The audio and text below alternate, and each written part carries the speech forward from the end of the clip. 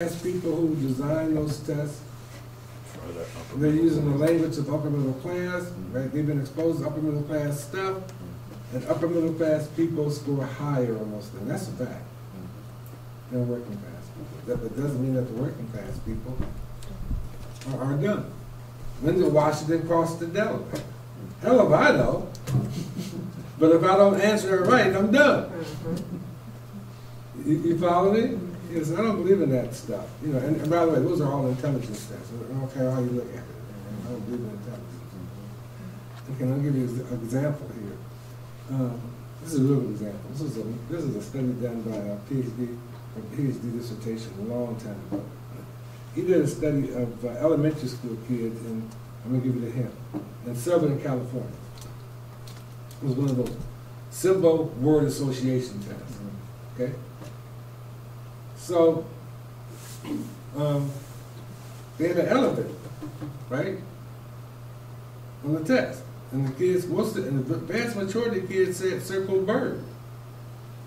Well, that's a dumb kid, man, according to, right? They speak Spanish. Why did everybody circle bird?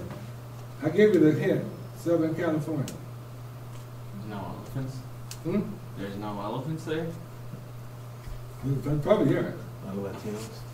Except at one place. This is another hint. Elephant fly. Elephant fly. They call it a bird. When they saw an elephant, it was flying. Where was it? Dumbo? That was Dumbo. Seriously. Interesting study.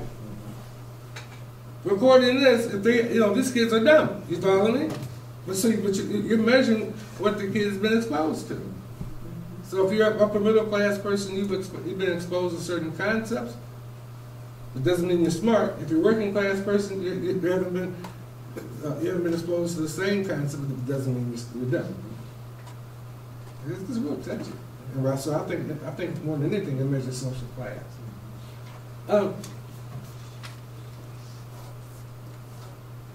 Here's another example. Here's an applied example. Here's one that people that we use in practice. I used to use it in my consulting all the time, in performance appraisals. One of the things that really is frustrating in most organizations, and most supervisors and managers want to avoid it like the plague, are performance appraisals. Usually because, anybody know why?